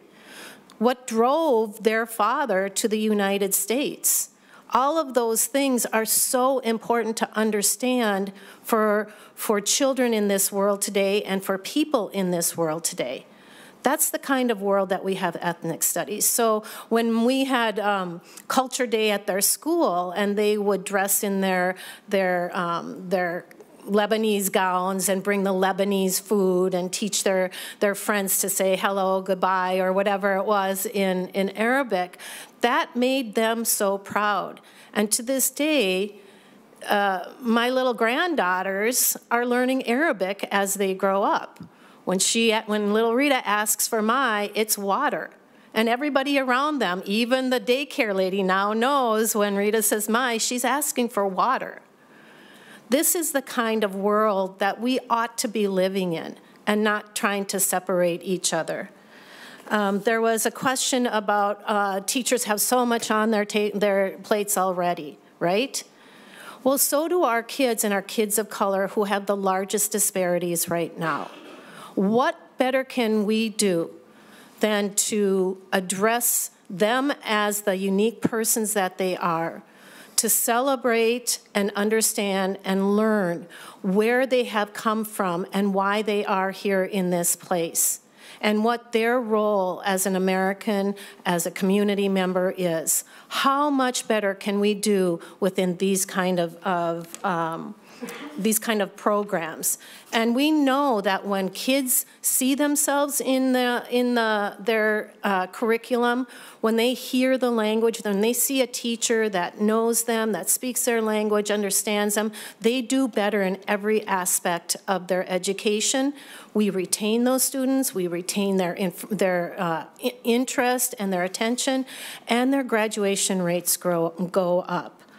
I'm trying to think of what else was said here that kind of spurred me on, but you know, this gentleman is coming at a very high academic level, and I just again want to just bring it back to our kids, to our schools, and the importance of acknowledging them. Thank you, Senator. Senator Duckworth.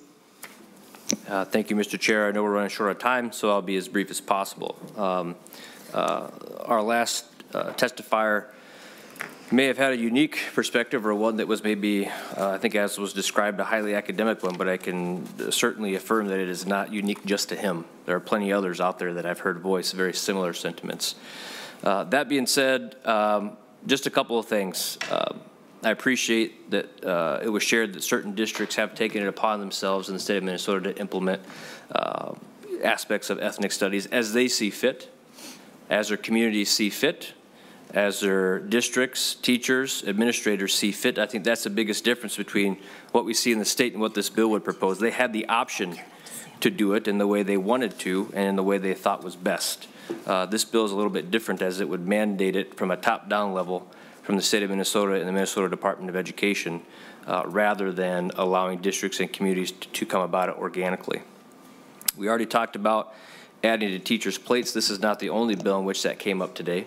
We keep talking about how and I'm not even talking about it, I'm just sharing from you what I hear from teachers. They have too much on their plate. We keep piling more on there. We're not taking anything away, and we're expecting them to do it all. And we say that we hear them, we acknowledge that they have a lot on their plate, and then we continue to pile it on like we're at a buffet. That's just not going to work. I agree. Students, it has been proven, students do better when they have folks in the classroom that look like them. And we'll talk a little bit about that later when it comes to Tier 2 licensure and what's being proposed here in the legislature. Again, we've got to be consistent with the legislation that we're talking about and how it's going to impact our schools.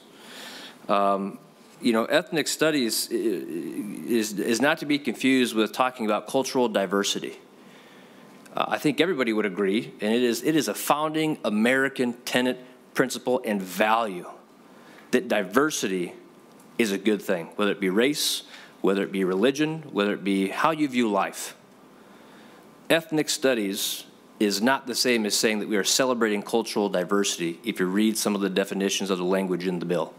If that were the case, this bill wouldn't be that controversial. I'm just going to look at page 4, specifically lines 4.24 to 4.27. And I'm just going to read a little bit.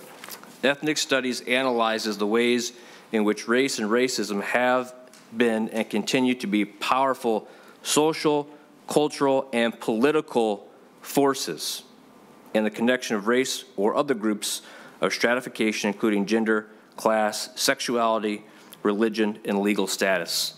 I think that's what the last testifier was getting at when he talked about ideologically loaded.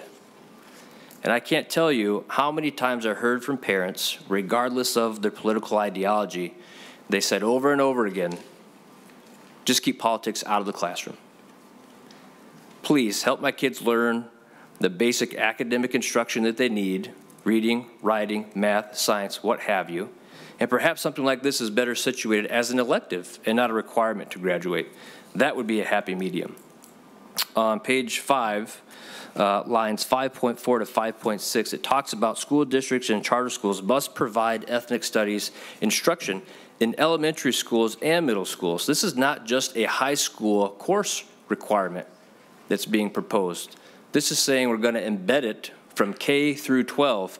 In the bill earlier, Senate File 2442, we were talking about teaching kids about the Holocaust and genocide. That was limited to middle and high school education. This goes even beyond that in how early we're trying to introduce kids to this and trying to mandate it within our districts. Also on page 5, lines 5.11 to 5.13, it says rulemaking. The Commissioner of Education must adopt rules for statewide academic standards for ethnic studies curriculum to be required for all kindergarten through grade 12 students. Again, getting back to just how pervasive this is going to be for districts to try to wrap their heads around and try to implement. And Mr. Chair, I am almost done. Page 6, I'm going to read you lines 6.26 to 6.29, which talk about model curriculum that the department should create.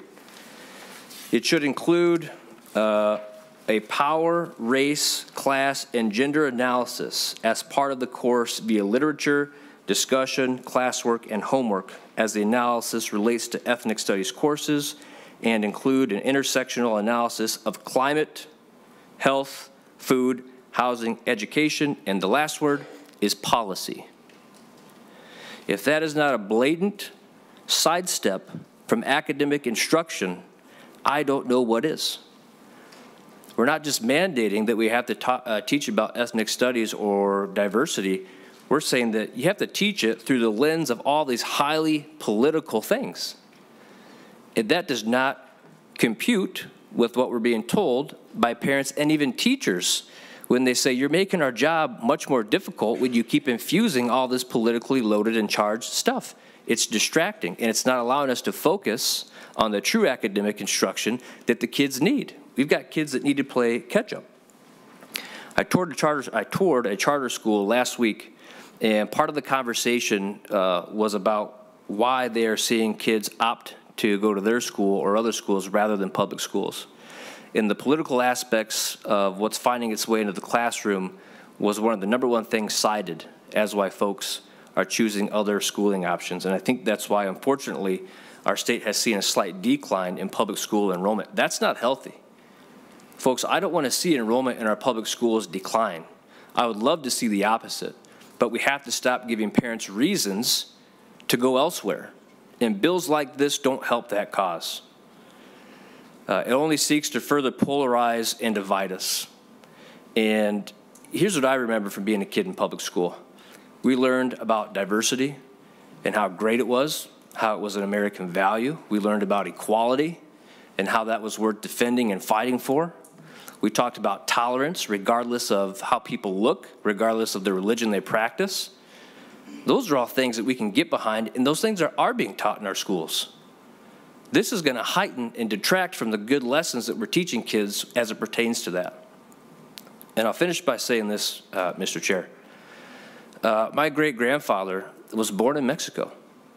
you might not guess with the last name like Duckworth, that I have a pretty diverse family and have been raised to appreciate, love, and value that diversity. This bill is almost an insult to it, to be honest with you. It's certainly not what I learned growing up when it comes to respecting cultures, learning from one another, valuing contributions from everyone. And I think that there may be some merit to some aspects of cultural diversity, et cetera, being taught in our schools.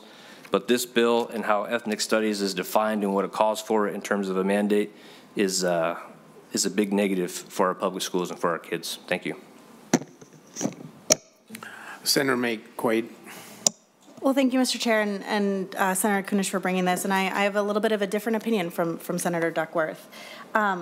It is great that we learn about diversity. It's great that we learn about equality. I don't love the word tolerance because it tells people that they should withstand your presence. But that actually doesn't get to the heart of what education is about. When we are in the classrooms, and I'm going to say we, like you and myself, right? When we are in the classrooms, we learn about people who don't look like us, people who do not share our ethnic heritage, people who aren't like our parents or our grandparents. And it's not just a disservice to kids in the classroom who are Indigenous, Black, Latina, Latino, Asian, but it's a disservice to white kids as well. And it is so important that when we are educating our students that we are doing so full history, warts and all. And I think one of the things that has happened is that our existence has been politicized. And then when we bring bills to make sure that we learn about people who look like us or our parents or our grandparents, people say that's politics. You're bringing politics into the classroom if you teach young people about different kinds of people that they're learning about now. And so I really want us to one, understand that's kind of offensive to folks who look like Senator Kunish or myself or Senator Mann or Senator Champion, that by teaching kids about the ways in which this state and this country have gone about using power over race and class and gender to oppress or keep behind or to harm, that it's politicized, that's offensive to our existence. It's offensive to our existence. And so I want to thank you for bringing this bill because we have seen these attacks on public education for teaching whole history, warts and all, for teaching all kids in the class, for teaching all sorts of viewpoints. And I think this bill goes a long way to making sure that we have more students in our classroom, in our public schools, because this bill doesn't exist yet. So if we're seeing a decline in public schooling, I wonder if it's because we don't have education that reflects the full breadth of who we are as people. And I think a little bit about when I was looking at lines 6.24 to 6.29, an intersectional analysis of climate, health, food, housing, education, and policy. And above that, what it was related to, I keep thinking about when we were learning in school about the women's rights movement and the 19th Amendment, and women getting the right to vote, and my mom saying, well, not all women. Let me tell you a little bit more. And then talking about how, women can do anything they want to, and my mom took out her credit card, and she put it in front of me, and it still said Mrs. Ron May. It didn't even say her own name on it. And so, these are really, that wasn't that long ago. I was old enough to read, and it wasn't what I was learning in school, right? We were learning that equality is great, and it is great. But if we learn that as if it is present, if we learn that as if all of the harm that was done with power to race, class, gender, then we pretend that it didn't happen and that it's not still happening, and we can't fix it. And we're not preparing our littlest people to be those change makers, to make things different. So I think this is a great bill, and I think that this is going to lead to a lot of leaders in our state. So I appreciate you bringing it. Senator Gabler. And actually, this is a really good discussion, Mr. Chair. I'm not going to add a lot of the length to it. I just have some questions and an observation, but this discussion should be a longer one. And I appreciate the comments from Senator Kunish, Senator Duckworth, and Senator McQuaid on this as we're all being candid and trying to sort this out. And I think at the heart of it I don't think we understand each other very well. I've been listening to Senator Kunish for a while, working with her on some tribal things that I was found interesting when I was a decade ago when I had the privilege to do a little bit of work. As I saw some of the challenges, and we gave White Earth their independence as a social service tribe, which I thought was great. But I've had a number of conversations, especially with my black friends, and they have felt that they have to work half again as hard to get to the same. Twice? All right, twice as hard. Okay, to get to the same, and I have no comprehension of that because that's not how I see things in my world. You know, and so, but I think it's important to recognize that people feel that way. And I think to understand that is helpful. But for me, Senator Kunish, you don't have to do anything different than just being you to make me respect you and the others. And I'm sorry it's gotten to that point. And I think that's part of the basis for our misunderstanding. And so who can be more powerful, but who can better understand? And I think that some of this topics here has merit.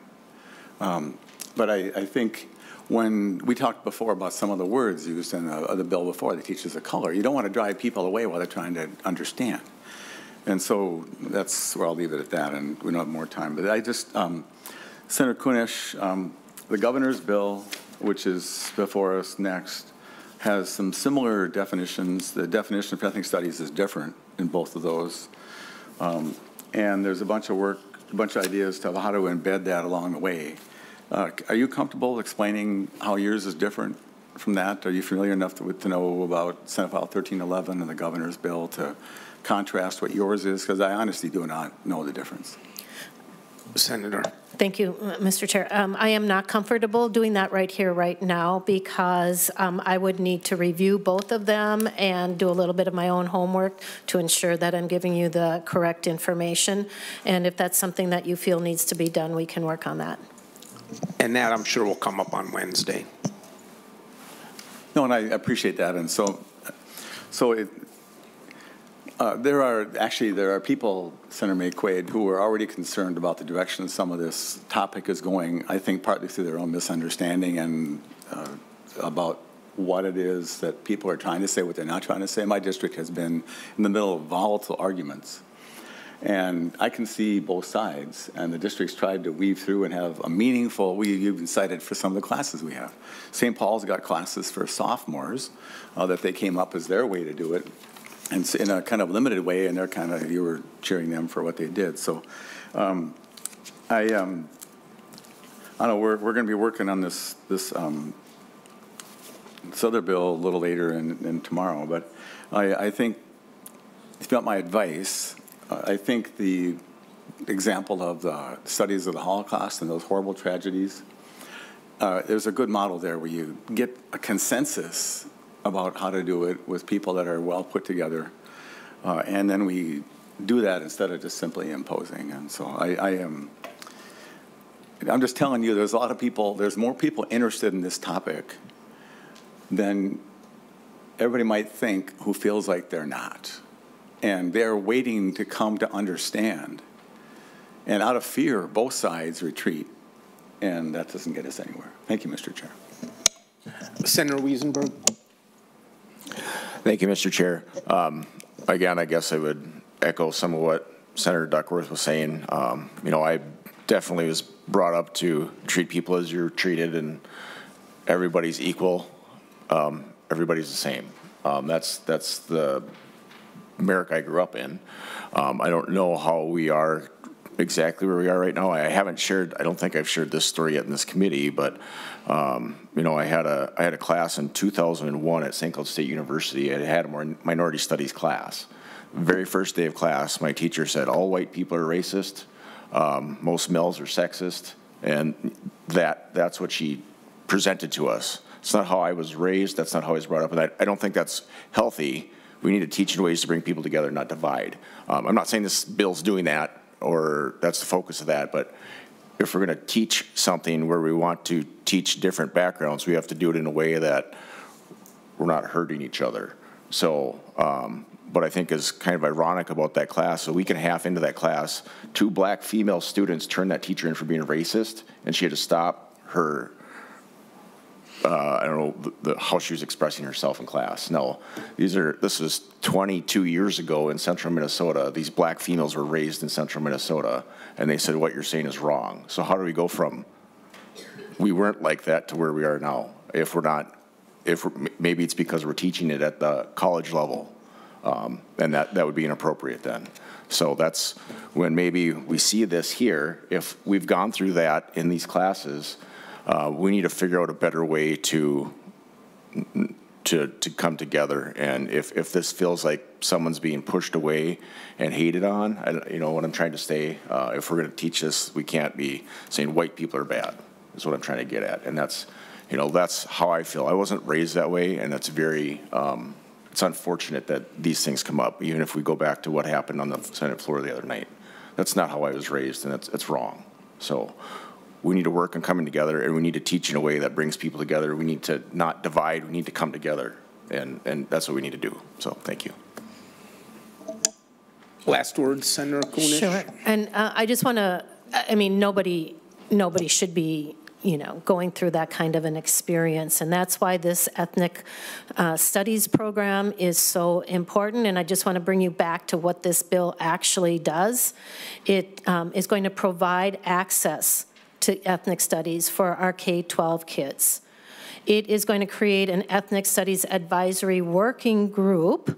So hopefully there are not folks like the ones that you might have run into, that is composed of a very diverse array of educators, of students, and community experts to advise the Minnesota Department of Education on ethnic studies content and standards.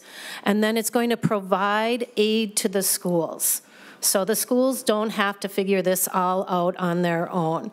It's going to provide aid to the school districts in the development and the implementation of ethnic study curriculum tailored to their community needs and interests. And while some folks might think that, you know, kindergartners are too young to be learning about these things, I would never underestimate the wisdom and the knowledge and the life experience of little 5-year-olds, 6-year-olds. Some of the best life lessons I have learned are from those little kiddos. And so please, let's never underestimate the power of our students. And with that, I ask for your support. Mr. Chair. We do have one more bill, but go ahead. Request a roll call. Okay. Roll call's been asked for, roll call granted. Do you need to make a motion, Senator? Nope, okay. Yeah, you record it. Okay, so we're going to refer this bill to state and local gov and veterans. So roll call's been requested. So. Senator Abler? No. Senator Bolden? Aye. Senator Coleman? No. Senator Duckworth? No. Senator Hoschild? Aye. Senator Kunish? Aye. Senator Mann? Aye. Senator Mayquade? Aye. Senator Wiesenberg? No. Chair Cwodzinski? Yes.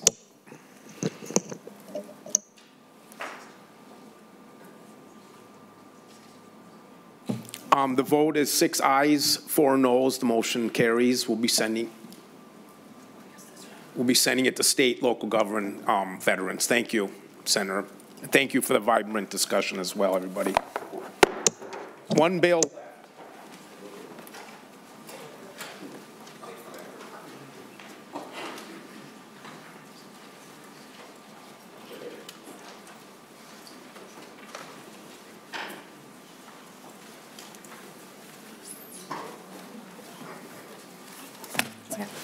Senator Cwodzinski, you are moving Senate File 1311 before the body. Please feel free to begin your presentation. Okay, and I just want to remind the pages and everybody else, if we could just stick these, the amendment and the bill back into your folders, because because we're going to be using them again on Wednesday, and just to save the paper. Sounds good. So Senator Cwodzinski, would you like to move the A3 amendment? I would, thank you. Senator Cwodzinski moves the A3 amendment. all. Wait a minute. We're not taking a vote today. My Thank you. apologies. Not on the A3 amendment? Oh, okay. No. Thank No. you.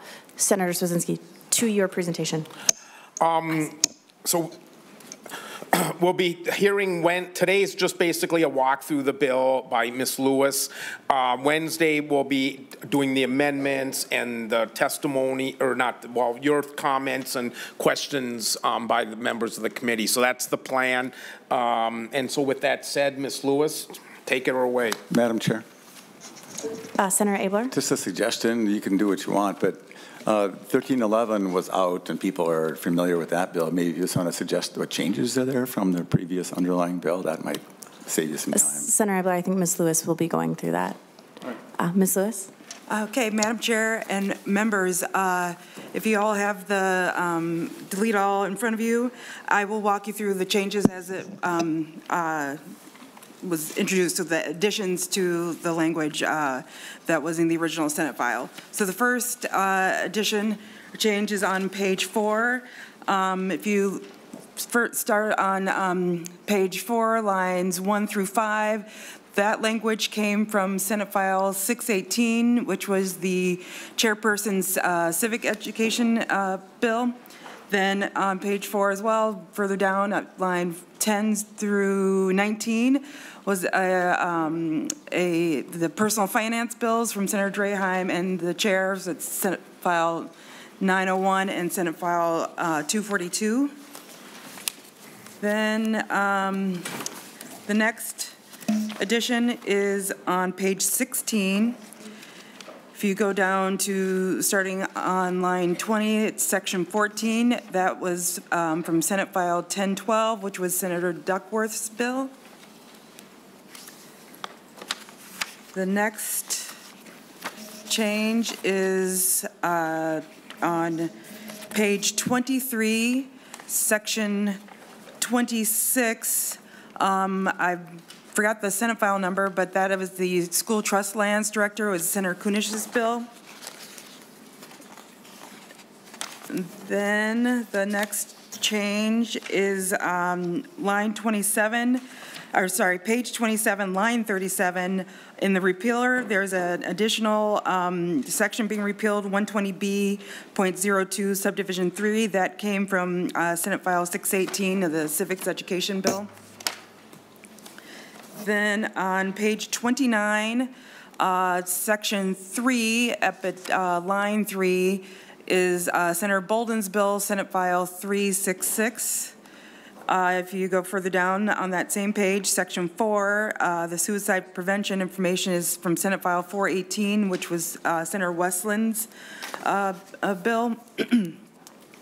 Then the next addition is all the way on page 51. If you go down to lines 23 through 28, those lines came from Senator Coleman's Senate File 1858. And then again, an addition from Senator Coleman's bill is on page 55 in section 6. And then on page 61, lines 7 through 11 came from Senate File 1024, which is Senator May Quaid's bill. And then on page 63, section 14 is another section from the final section from Senator Coleman, Senate File 1858. And that actually takes several pages, but that's the last addition in the that you find in the amendment. Thank you, Ms. Lewis. Members? Excuse me.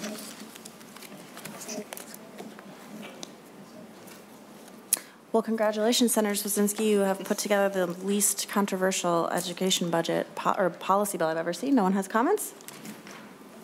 Well, Madam Chair, Senator. just not to increase your, I'm an optimist as well. So I think the additions are marvelous. So but I think we'll discuss it a little bit more on Wednesday. So I presume you don't want any questions today, Mr. Chair. Senator We just quit on time. I'm good with quitting on time. So. Well, we have 3 minutes, Senator, so use them wisely. Senator Abler? I think I'll be wise and ask my questions on Wednesday. So unless somebody else has a question. Thanks. Senator Duckworth. Thank you, Madam Chair. I'll just give a comment in preparation for the work we'll do later this week, but it's not lost on me, Mr. Chair, that you've done a great job having both Democrats and Republicans up there to testify and present bills, and that this bill reflects bills from both sides of the aisle, and that's not lost on us. Appreciate it. You've been true to your word. So no matter how the discussion goes on Wednesday, please don't forget that I shared how much I am appreciative of how you have approached this so far. So thank you. Thank you, Senator Duckworth. I'm going to print those words as a reminder. Thank you, Senator Cwodzinski. I think we forgot to also acknowledge there's a little bit of Dre Hyman here as well, perhaps? No? Oh, she mentioned that. Sorry, yep. I missed that. Senator Abler. Felt like in my head, I had a little bit of Erica in my head. Yeah. So sorry. Senator Abler. Mr. Chair, a lot of us think a little bit of Senator Draheim is probably enough. But anyway, is there going to be an author's amendment to this amendment? Well, Senator Cwodzinski. Besides, not just to delete all, but is there going to be an additional amendment? Senator Cwodzinski. To your draft? Yes. Okay, and that'll be published soon. Senator Abler. Oh, that's sorry. Madam Chair, and Mr. Senator Cwodzinski, that's not published yet, and when will that be available? Senator Cwodzinski. Tomorrow. All right, perfect. Thank you. Thank you. Thank you. Members, any other questions? No, Senator Cwodzinski, you have the floor. I just want to thank Ms. Lewis. It's a lot of work to put together a policy bill. I thank you for your kind words too, Senator Duckworth, and anxiously await your comments on Wednesday, and all members of the committee as well. I hope for a vibrant, robust debate, because it's been a trademark of this committee this year, and I appreciate everybody's respectfulness and this session. So anyways, thank you again, Ms. Lewis, for your hard work. Thank you, Madam Chair. Thank you, Senator Cwodzinski, and with that, we are adjourned.